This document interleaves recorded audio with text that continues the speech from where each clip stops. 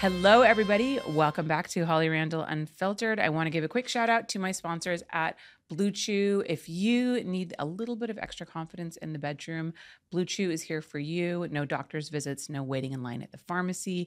Everything is online at bluechew.com. Use code HOLLY to try your first prescription for free.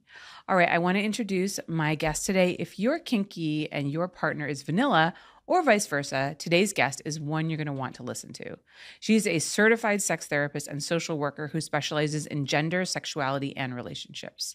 And she's the author of With Sprinkles on Top, Everything Vanilla People and Their Kinky Partner Need to Know to Communicate, Explore, and Connect. Welcome, Stefani Goerlich. Hi, Stefani. How are you? Great. Thank you so much for having me. I'm so happy to have you here today. So, Stefani, let's, I guess, start from the beginning. You started as a social worker before shifting to sex therapy. How did your career start in social work? Well, I spent the majority of my career actually working with survivors of domestic and sexual assault and other traumas, including, pediatric survivors. I worked with survivors of human trafficking. Really, my early career was working with people who'd had their bodies and their relationships and their sexualities weaponized against them. And so when I was looking to move into private practice, it made perfect sense from a clinical perspective to kind of flip that coin and to focus on the other side of those same issues of helping people have stronger, happier, healthier relationships with their bodies, with their partners, with themselves. And so I did my postgraduate training in sex therapy, and I have been doing that ever since. And where did the inspiration come for your new book, With Sprinkles on Top? As you mentioned, I specialize in working with gender, sexuality, and relationship diversities, which includes a lot of non-monogamous people, a lot of kinky people. And what I was noticing was that the majority of couples who were coming to me for counseling were coming because of desire differences, not necessarily frequency, what we think about as libido, right? They want sex more than I do. But desire, what they want when we have sex, is different than what I want. And there wasn't a lot out there for those couples. And so I wrote Sprinkles. Yeah, I mean, I will say that, I get a lot, 96% of my audience are men. And I get a lot of listener mail talking about, how they have this kind of secret with like watching pornography and watching my show, and their wives don't know, and they want to try this and their wives don't want to try that, and they don't like sex, and how can they talk to their wives about that kind of thing? Is that commonly what you see that with? Do you usually have more men coming to you with communication issues, or is it more women, or is it a mix of both? It's a mix of both. It's people coming because they're holding secret some part of themselves that they don't feel comfortable sharing with their partner. And then also I have spouses who reach out to me and say, I've found something about my partner, either something that, they were brave enough to tell me, or often, things that I discovered. I stumbled across their toy stash under the bed. I found an open browser on the laptop, and all of a sudden I realized there's another entire part of my spouse that I didn't know about, and I don't know what to do with this information. So it's about an even mix between people that are wanting to have conversations with their partners about their authentic desires and their sexuality, and people who maybe didn't have the chance to have those conversations and now are struggling to wrap their heads around, what does this mean? Right. At the very beginning of your book, you start off by talking about how people often come into your office, and like the first thing that they want to say, this disclaimer is, I promise you, I'm not a pervert. And you say, when the conversations happen, I ask the person sitting across from me what the word pervert means to them. Their answers are remarkably consistent. They tell me they are not a creepy guy lurking in the bushes, predator, weirdo into messed up sex, child molester, freak, sinner, some broken creature with fucked up fantasies. And then you go on to say, and you know what? I have never met someone who meets the criteria for perversion that they describe when I ask. So who are these people who find themselves in my office talking about their secret fantasies and sexual behaviors? Why do you think that people have to jump to that disclaimer like first thing when they meet you? Like, what does that say about what people are so fearful of? We are given a very rigid, very kind of cookie cutter idea of what sexuality and relationships are supposed to look like in our society. Sex ed and the picture that we are taught about what normal quote unquote sex looks like does not include a lot of kink or power exchange or fetish play or any number of the things that really make up the full spectrum of sexuality. And so, whenever something deviates from the norm, we're talking statistics class, right? Mathematical deviation, we think of deviation as deviancy, and deviancy tends to get equated with perversion. It becomes no longer a mathematical statement of, oh, I'm slightly to the left of the statistical norm, the average. Now it becomes because I'm not average, that is a moral failing on my part. It says something about me, who I am as a person. And so being Right. able to have my clients tell me what they want and the joy and the happiness and the connection and the stronger relationships that these experiences give to them. And to be able to hear somebody say, that makes perfect sense. I completely understand why you would want that. I see the value it brings to your life. And that's a lovely thing, can be incredibly validating. Right. You go on to talk about how the media tends to portray kinky folks in one of two ways: dangerous predators or the butt of jokes. Rarely are they portrayed as happy, healthy people with well-rounded lives and fulfilling relationships. And then that multiple studies show kinky people tend to be just as mentally healthy as their vanilla peers.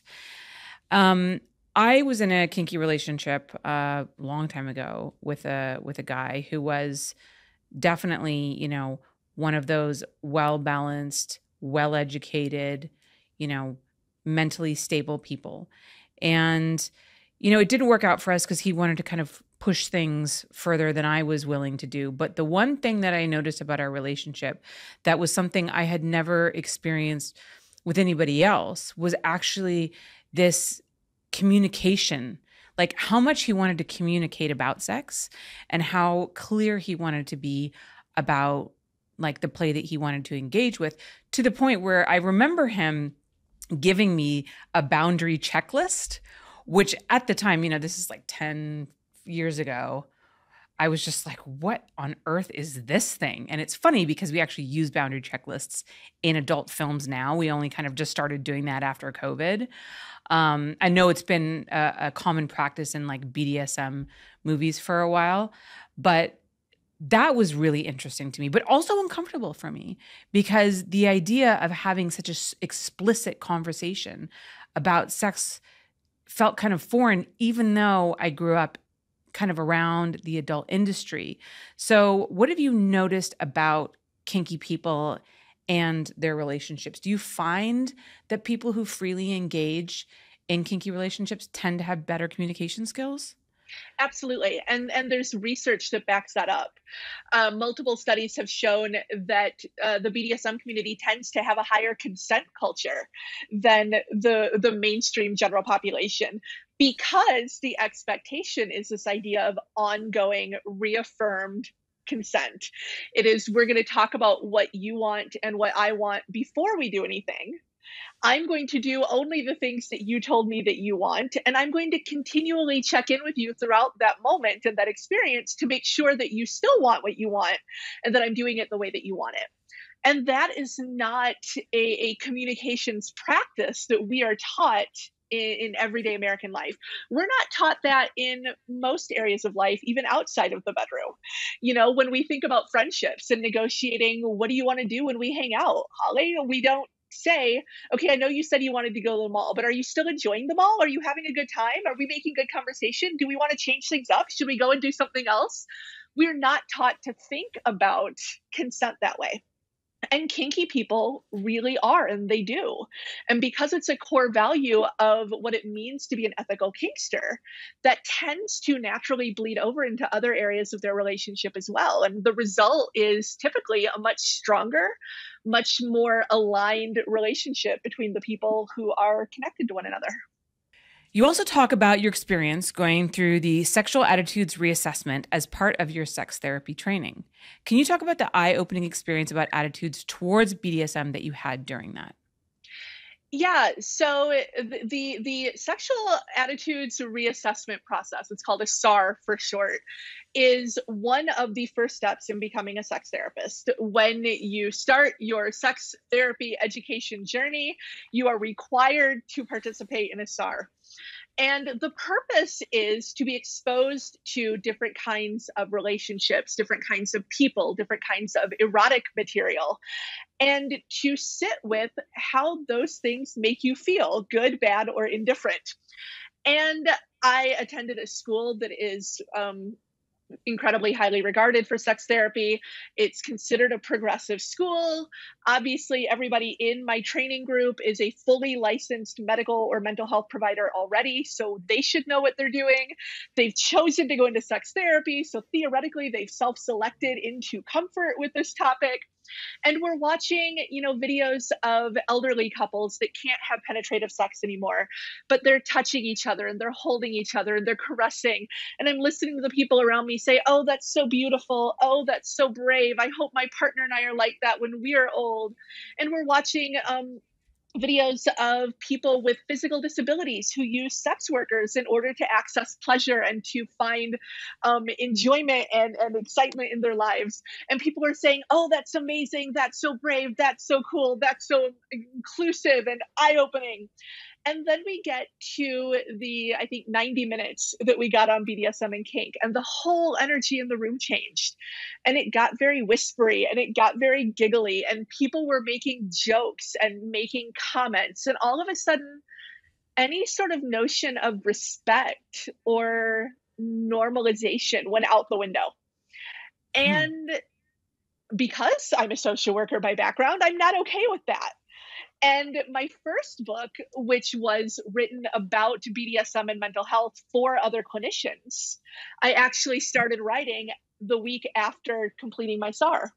I was writing that book as I was going through my sex therapy training because it became so abundantly clear that even within this world of experts and professionals in mental health and the medical world and sexuality and relationships, there's still a lot of stigma and there's still a lot of judgment and there's still a lot of shame. And that was heartbreaking to me.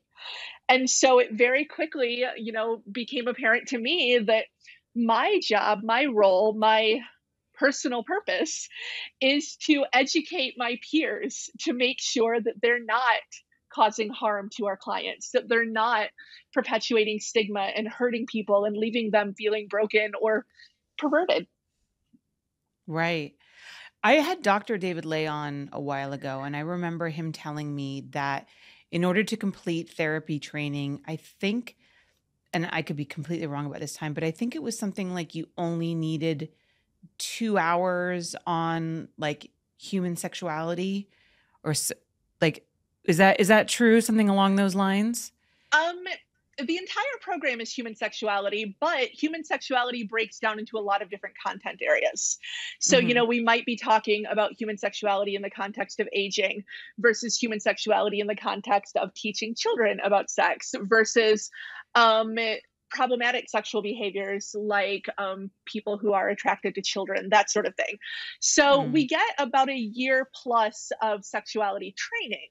But within that, we're only really required to have about 2 hours specifically on BDSM and kink. Okay. Okay. So another thing that you touched on, and I don't know if this is kind of deviating from our conversation a little bit too much, but you mentioned it in passing, and this is something that we've talked about on this podcast before. And actually, from starting this podcast and having conversations with people, became something that I had never thought about, and I realized so many other people never think about. So you mentioned about people with disabilities hiring sex workers for intimacy, and like obviously I consider myself a progressive person. I've worked in the adult industry for a long time. But I didn't know that much about in-person sex work until I started doing this podcast and talking to people who are willing to even be open about doing it. There's still a lot of stigma around that and a lot of people who choose not to talk about it. And one of the first escorts that I had on was Amy Taylor, and she was fantastic. And I remember her just being so open about, her profession and so articulate and so interesting. And I had one of my Patreon members write to me, and he told me that he was a man with disabilities who hired sex workers. And he said, the one thing that people don't understand, you hear, people criticize guys who hire, full service sex workers, saying like, oh, you should just get a girlfriend. And, like, how could you hire a hooker or prostitute or, whatever terminology they want to use. And he was like, people forget about those of us who would have a very difficult time in the dating pool. It's hard enough for people to meet people in general. But when you come into, a hopeful dating situation in a wheelchair or, with some kind of even like sensory processing disorder. Alice Little talked about working with a lot of guys with autism when I had her on my program. And he said, the only time that I've been successful in having an intimate connection with a woman is when I've hired a sex worker. And he was like, what am I supposed to do? Am I supposed to just never feel the touch of a woman, never be intimate with another human being? He's like, I would love to meet somebody who would accept me for who I am and, would date me and have a relationship with me, but I've been unsuccessful in this part. And so I hire sex workers who help me fulfill that need. And, I've developed some great relationships with them. So that to me was like so interesting. And I feel like we don't think about that, we don't think about the people who have a really hard time dating and meeting women. So I guess I just wanted to get your opinion on that specifically. I spent my spring in Europe. I was there for almost 2 months. And one of the things that my partner and I did was hire a private guide to take us on a tour of the red light district in Amsterdam. And I know when people think about that, especially from a touristy perspective, they think about the sex shows and they think about the porn shops and obviously, the windows and all of that. But what was most remarkable to me was that there is a kindergarten, a preschool in the red light district. And it's not like a special preschool for the children of sex workers. My mom works 2 blocks over and she's dropping me off on her way to the office preschool. And literally on either side of it are windows with sex workers standing in the windows. And that to me was so remarkable because it's such a cultural difference in the normalization of how people should be thinking about accessing sex or affection or touch or a lot of things on a sort of payment basis. That the fact that you don't want to take your children, walking touristy through the red light district, but that the people that live in Amsterdam will drop their children off, wave to the sex workers on their way in and out, and go about their day is a tremendous cultural difference. And I don't think we think about that a lot. And that to me should be how we carry over this conversation in the US too. I have had consultations with people who don't want to have sex with sex workers, but they want to watch them smoke a cigarette. They want to watch them walk barefoot back and forth across the hotel hallway. Any number of things that are incredibly arousing for them that we would look at and go like, well, why won't your girlfriend do that for you? What's the big deal? Why won't your wife just let you watch her smoke a cigarette? And in a lot of the couples that I work with, the discomfort comes from the fact that that's been sexualized.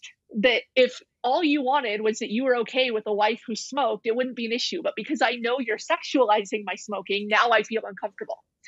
And so having a resource where people can have those needs met without embarrassment or shame or stigma, and where we can understand that connection and touch, with or without sexual penetration, but touch is an evolutionary imperative.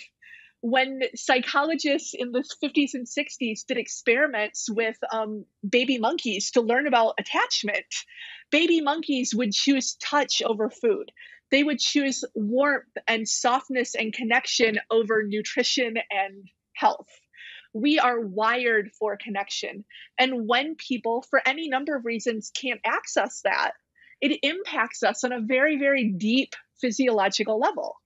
And I think that if people here were able to understand the biological, physiological importance of touch and connection, that perhaps might let us recontextualize our understanding of sex work and to look at it more as, we already consider it a service, but to think of it almost more as a healthcare service or a mental health care service, that it's not this dirty, shameful thing people are doing, which is how Americans tend to think about most things sexual anyway, but that it That's is true. genuinely meeting an emotional need that is important for people's mental and physical health, regardless of their ability level, but especially for those who experience barriers to forming those relationships more organically, like in dating.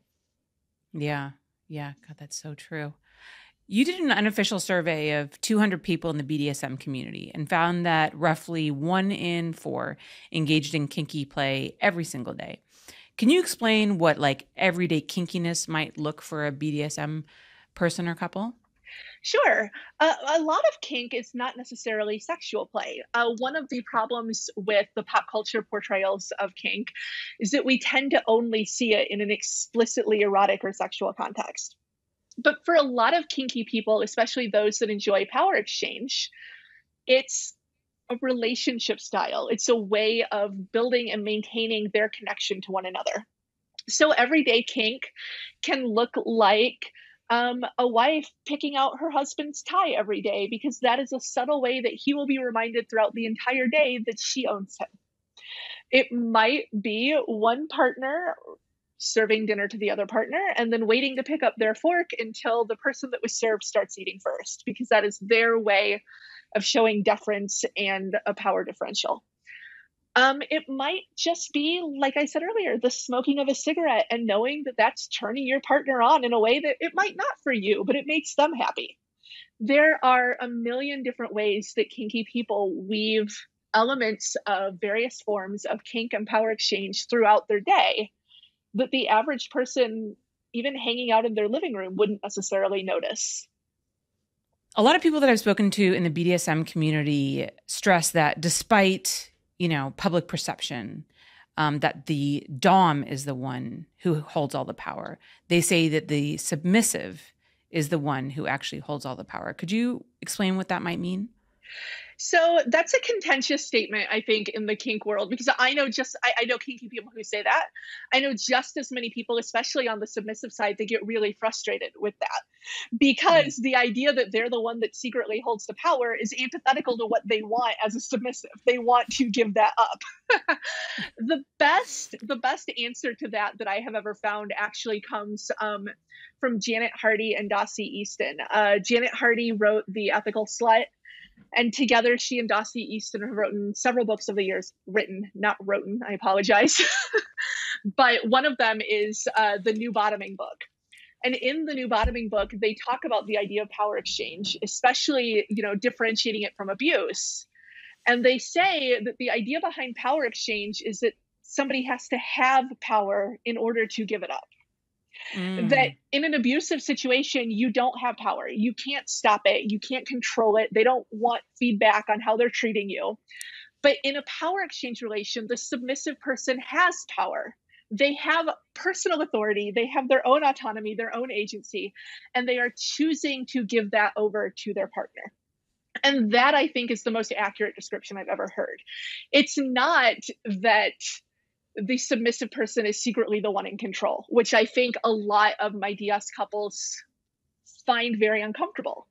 The submissive wants their dominant to be in control, and the dominant is not necessarily okay with the idea that they're just being patted on the head and led to believe that they hold authority. They Here you go. Here's a genuinely whip. Go ahead. Good exactly. boy. So, I mean, from an outside perspective, if we're trying to explain power exchange in a way that feels safe for vanilla people, I can understand why folks say what they do.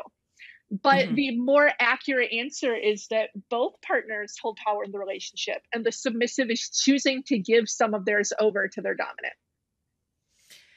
I've also spoken to a lot of people who, DOMs who say that a lot of their clients who choose to be submissive are often people who hold, you know, powerful positions in everyday society, CEOs, presidents, et cetera, stuff like that, politicians. Why do you think that people who are such powerful people in their everyday life would choose to flip the switch in their sexual lives? See, this is what's really interesting because I've heard those same sort of anecdotal reports from pro doms. And it's interesting to me academically because that doesn't actually align with the research. And I think that there might be a difference between the people who visit professional DOMs versus the people that practice kink in their everyday lives. Because when researchers have studied the kink community, they have found that people that are dominant tend to be dominant across all their life domains, and people that are submissive tend to feel submissive across all of their life domains. The idea that, the powerful CEO is the one most likely to be submissive in other areas is a really popular pop culture trope again. And it's one that we hear a lot about when we're talking to professional kinksters who are getting paid for their service. And that makes sense to me because they are perhaps seeing a population that's choosing a specific moment, a specific experience for a specific cathartic reason. But I suspect that those same clients are not necessarily going home and having their partner as their authority holder in other aspects of their relationship. I think that those anecdotal stories versus sort of what the researchers find is more showing us a difference in the kink community, the kink consumer versus the kink lifestyler. But that's just sort of where my head's been at as I've parsed out the various research over my books and my projects, because I don't know that I can say that there's been studies that will back up my theory, but that's where I'm at on it, because it is really interesting that the research consistently disproves the much more commonly heard anecdotal stories like you just shared. I wonder if it's true also that these, powerful people are the kind of people who can afford to hire a pro dom to fulfill those fantasies, right? Whereas, somebody who wasn't holding such a powerful position that earned them so much money wouldn't be in, an economically viable situation to hire a sex worker. That's another really great explanation. And that's part of why I find the sort of sociological research and the psychological research side of kink so fascinating, because there are so many myths and misconceptions around this community that because we hear enough anecdotes, we accept as truth. And when that happens in my world as a clinician, that can be really problematic because that leads my colleagues to think that they know who their clients are before their clients ever have a chance to tell them about their lives and their experiences. Yeah, that's a really good point. All right, guys, we're going to take a quick commercial break. And when we come back, we're going to talk about, are you vanilla and your partner is kinky or vice versa? How do you deal with that situation? So stick around. I'll see you in just a minute. We all know Adam and Eve is the one-stop shop for everything sexy. And now, with my code HOLLY, you can get any one item for 50% off, plus 10 free gifts. And you'll even get free shipping. So spice up your sex life at adamandeve.com, but only if you use code HOLLY. Hey guys, welcome back. Okay, so Stefani, what do you say to clients of yours who are worried that they are too vanilla for their kinky partner? So prior to COVID, I still had a bricks and mortar office. And I used to keep the King Arthur cookie cookbook in my office right next to the DSM. And whenever somebody was talking about their vanilla identity, and usually, honestly, it was as shame-filled as their kinky partners were. The kinky partners coming to me with so much shame because they can't be more quote unquote normal and their partner's upset about what they want. And then the vanilla partners are feeling incredibly embarrassed and ashamed that they're just so boring and bland and normal and that they can't be more adventurous the way their partner wants. And a lot of it is cultural again, as much as we, give the problematic labels to kinky people, it's not exactly like we're going, yay, vanilla, right? Like we want everybody to be cookie cutter normal, but then we call them vanilla and boring. And so I would give my vanilla clients the cookie cookbook and I would challenge them to find any recipe in it that didn't need vanilla. And we would start by talking about what we mean when we talk about vanilla in relationships. And for me, that means trust and communication and mutual regard and love and affection. And all of these things that, frankly, are the foundation of any good relationship, no matter how kinky it might be. Everything starts with vanilla, and then we build on top of that. And so that was always... it's still a conversation that I have. I don't get to put the cookbook in their hands anymore. But that to me is really important. And when I have couples come in because one person is kinky and their partner is not, they're often very surprised that I don't start by focusing on the kink. That my approach to working with these couples is to really start by centering the vanilla person, because we're not given a lot of space in our society to really think deeply about our sexuality and our desires and our fantasies and what turns us on. We're not taught how to do that. We're not given a language for it, which is part of why those conversations that you were describing earlier feel so awkward for people. And so with my couples, I tell them, like, don't worry about the kink right now. Don't worry about what it might mean about them. Don't worry about what you feel like you have to do about it. I want to start with you as the vanilla person. And I want to really, really dig deeply into, what do you want? What do you desire? What do you think about when you fantasize? And really getting a very clear picture of what their form of vanilla looks like. And then from there, we find themes and we tie threads between what they already desire or think about or wish they could try, and how that might connect to their partner's kinks. God, I mean, you really just touched on like some personal core things for me. I mean, I remember growing up, and I remember the first time, so I mentioned earlier that I was in a kinky relationship, 10 years ago or so. So when I was younger, I was very interested in like bondage and spanking and like maybe what people would term like light kink, I don't know. But I remember I was playing a game with some friends, and it was, I don't know, if you got caught, you got sent to jail. And I remember that I got caught and I got tied up, and it was like this instant, like, oh, I like this. There was some weird visceral response that I had. And I remember like I kept getting caught so I could get tied up, and they would like put me in jail, and then like game was over and they like want to take me out. I'm like, no, I'm good in here. Like, I just remember that as a young child having that response and feeling weird about it. And then I remember like reading a romance novel that was definitely too old for me. And there was this scenario where, this bad prince called this woman a slut and spoke degradingly to her. And that also like kind of awakened something in me, right? And then I discovered I was, into like kind of light kinky stuff, and I enjoyed that. And then now as I'm older, I have found that I've become more and more vanilla as time progresses. And now working in the porn industry, I feel almost ashamed, like you said, that I'm like so vanilla. Like I talk to all these people who have all these, these wild sex lives, and, who shoot, engage in porn for a living, and da da da. And, people expect that I'm crazy like this, and what is this crazy shit you and your husband get up to? And I'm just like, I like missionary and like cuddles. Shh, please don't tell anybody. But like my tastes have changed. And for a long time, I like finally had to accept that that it was okay that I changed, that my sexual preferences changed. Do you find that you deal sometimes with people who are going through the same thing? Like their sexual preferences change and it's kind of almost confusing for them? Absolutely.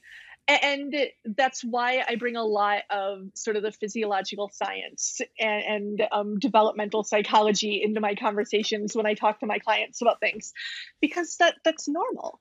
Sex is a sensory thing. We all get that. We get that, orgasms feel good, and touch activates our touch receptors in our skin, and we understand that. But we don't think about the fact that our brains process all sorts of sensations in the same way. You mentioned, the prince calling the woman a slut in a romance novel. The reason why degrading language turns some people on is because it activates the fight, flight, freeze response in the same way that a caveman seeing a tiger would. Our brain can't differentiate between different kinds of sensation. And so being called a name that we find degrading activates that same sort of adrenaline rush that we would get if we were in a dangerous situation. And for some people, adrenaline rushes feel good.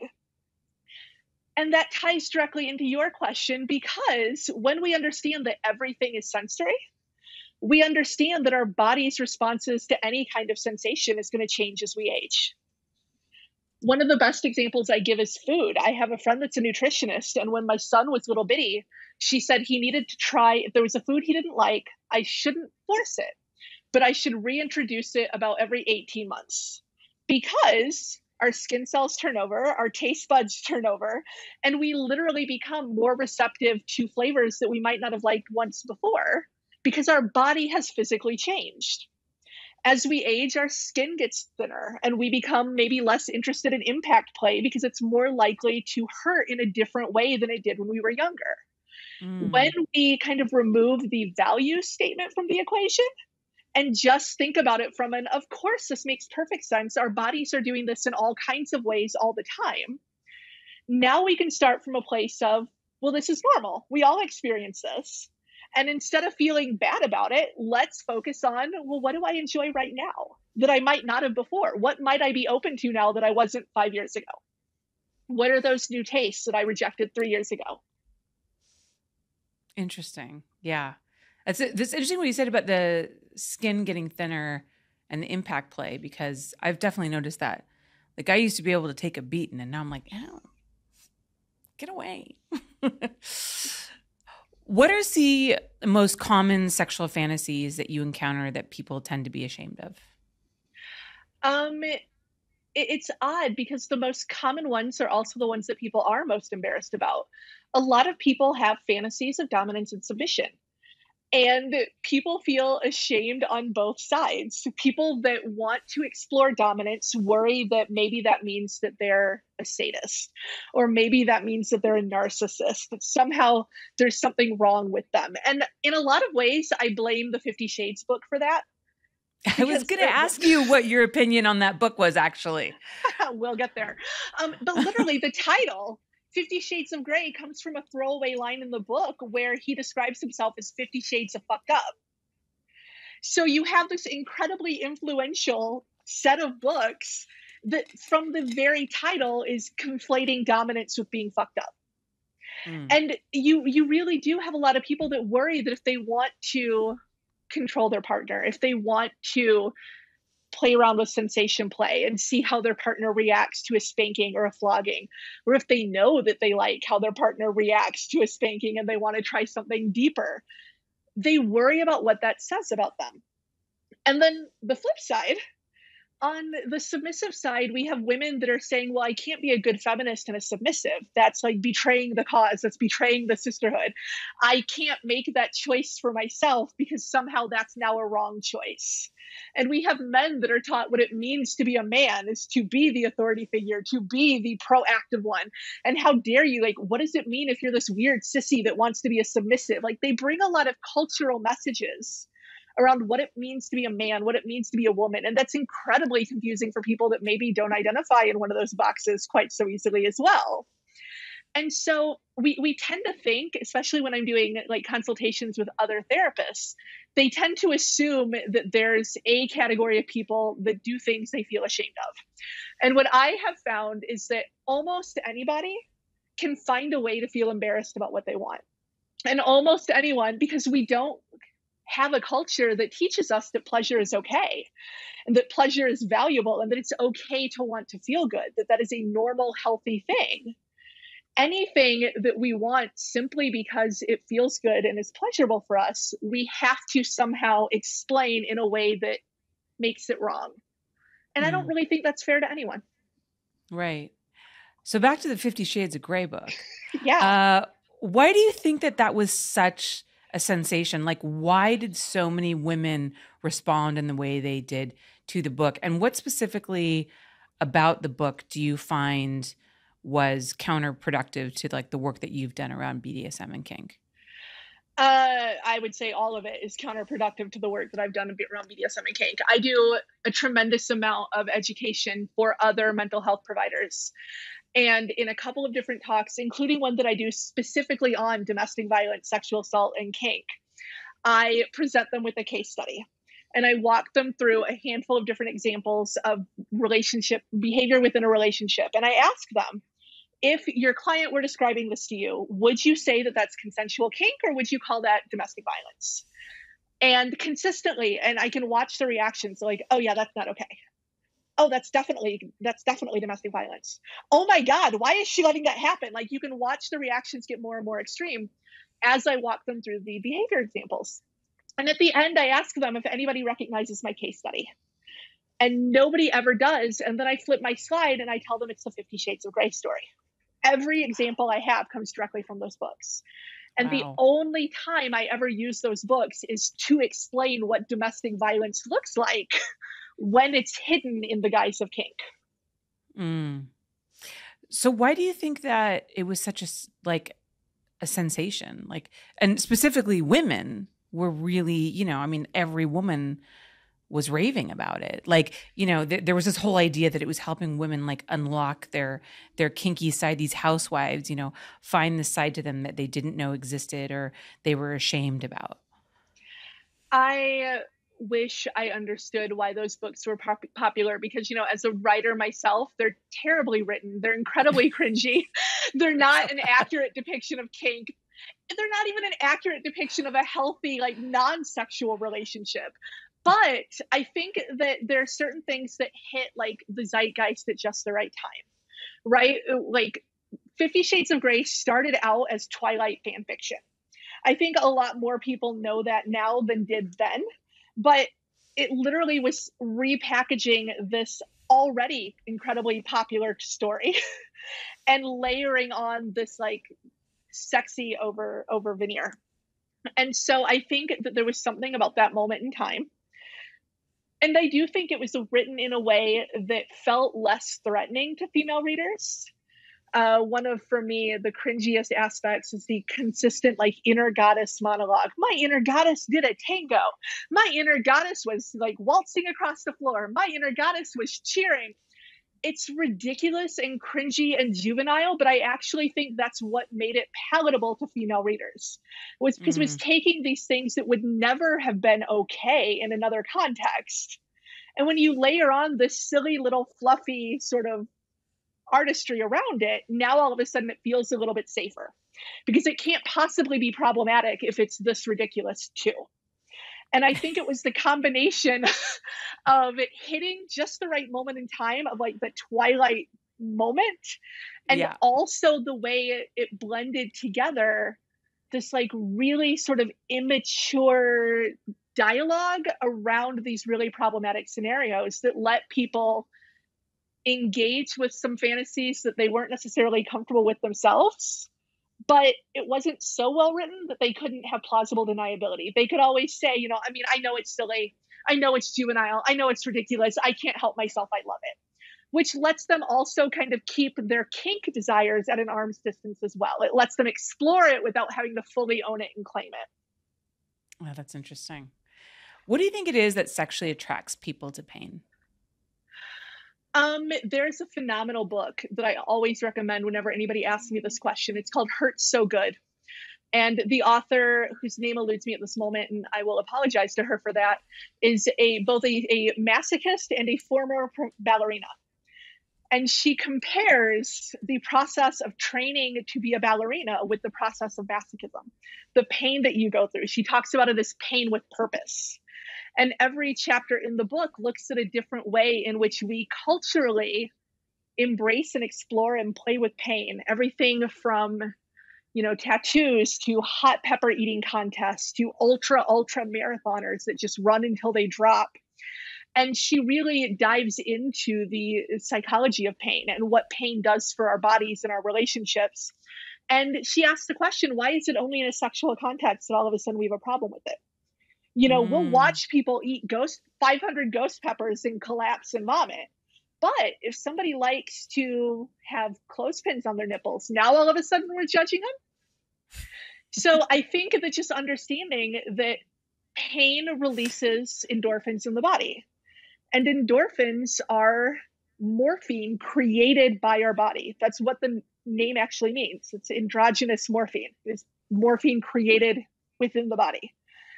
So when we think about the idea of like a runner's high, that's very similar to what people are getting when they play with pain.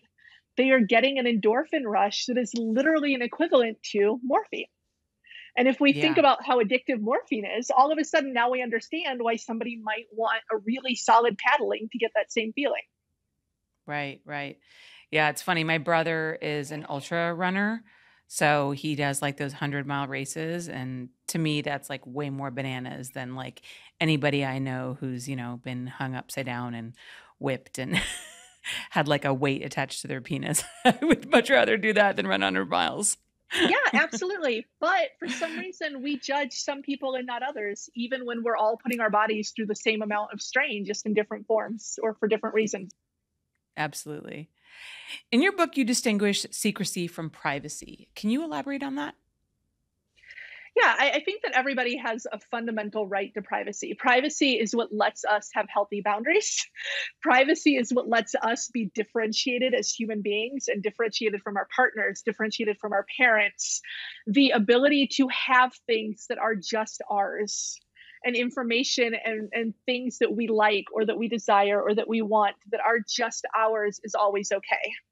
Secrecy is, to me, a bit different because secrecy is when we are overtly withholding information. When we are not just saying, I don't want to show this to you, but we're going, well, look over there. I don't have anything at all. That's the difference. There's a difference between saying, yeah, I mean, I watch porn, but I don't really want to tell you what kind of porn I like. That feels private to me. Versus saying, no, I don't know what you're talking about. I don't watch porn. I would never watch porn. How could you ever suggest that I would? There's a difference between saying, something about myself is just mine versus saying, I don't have anything there at all. Why are you asking? That's a good distinction. And, it's funny. Cause I always take everything that I hear and I, relate it back to my own personal experience. But, my husband, I know, watches porn because he's a man and he's certainly, he will randomly know who certain porn stars are. And, I'm not an idiot, but we've actually never talked about what kind of porn he watches. And I've jokingly asked him, but I've never, ever pushed him on it. And it doesn't feel like something that I need to know. And it doesn't feel like something he wants to share with me. And I'm sure what he watches is actually, I'm not sure. Who knows? And it doesn't make a difference to me. But I never thought about that as being a difference between privacy and secrecy. But I guess ultimately I kind of realized that intrinsically because I've never pushed that question. But yeah, that makes sense. Privacy is a necessary element of healthy relationships. Secrecy gets in the way of it. Yeah. You mentioned that some of your favorite clients are ones who were raised in deeply religious homes who got married out of fear of eternal damnation for sex. Why do you enjoy these clients in particular, and how do you counsel them? I love them because I come from a deeply religious faith background myself. I actually, my grandparents were evangelical ministers that traveled all around the world for their entire lives doing tent revivals and all sorts of stuff. I have very Pentecostal family. I also have very Jewish family. I spent 5 years studying to be a rabbi before I did my master's in social work. And so I love working with people that speak the language of religion because I love helping them sort of recontextualize their understanding of goodness, their understanding of godliness, their understanding of what their bodies were designed for and created to enjoy, and to let them stay who they are. I'm not somebody that's out to convert people away from their faith traditions, but I absolutely love being able to have people say, I never thought about the idea that if God didn't want sex to feel good, I mean, we could have just been designed for sex to not feel like anything. Why did God create the orgasm? Why is my body capable of this pleasure? And to have those conversations. And then as somebody that walks, between the worlds of evangelical Christianity and observant Judaism, I really like challenging some of the cultural teachings, like people that believe that masturbation is sinful are often coming from one very specific faith interpretation of that. And I love being able to say, well, do you know what Jews think about that? Do you know what those stories and those verses mean in the context of ancient Jewish tradition and culture and how that can change your perception of masturbation? Those conversations, as somebody that, once wanted to be a rabbi, are just super fun for me. And I love being able to show people that sex can be faith affirming and that sex can be a holy act. So Stefani, just to close our conversation out, what is the greatest misconception that you think people have about the kinky community, and what would you like to see change? I think the biggest misconception is that the idea that kink is sexual. I think a lot of the stigma around BDSM and kink happens because people think of it as a sexual act, when really it is a relational act. It is a way that people choose to find connection to one another. It is a way that people choose to build and structure their relationships with one another, and to feel close and safe and connected and trusting and supported. And when all of that can happen with your clothes on, there are people that live vibrant, kinky lives that would I tell you they are a 24/7 lifestyle kinkster who are entirely asexual and might never take their clothes off with their partner. And that to me is the biggest thing that people need to understand, is that this is a way of building relationship. And sometimes sex is involved. Sometimes, if you're lucky. Yeah, no, that's a good distinction. And that's something that, I don't hear too often either. So I appreciate that insight. Well, Stefani, thank you so much for joining us. This has been so interesting, so enlightening.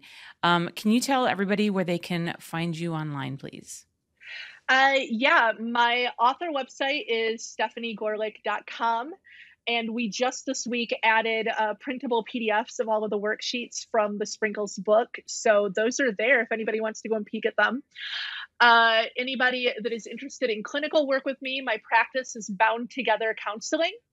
And then my partner and I do a podcast and a conference talking about, speaking of privacy, the intersection of intimacy and technology and all the ways that technology informs our sexuality and our relationships today. And that is every week. It's called Securing Sexuality. And the live conference is October 19th and 20th here in Detroit. Fantastic. And you guys, of course, can find me online at Holly Randall on Instagram and on Twitter. Go to hollylinks.com for links to all of my social media profiles.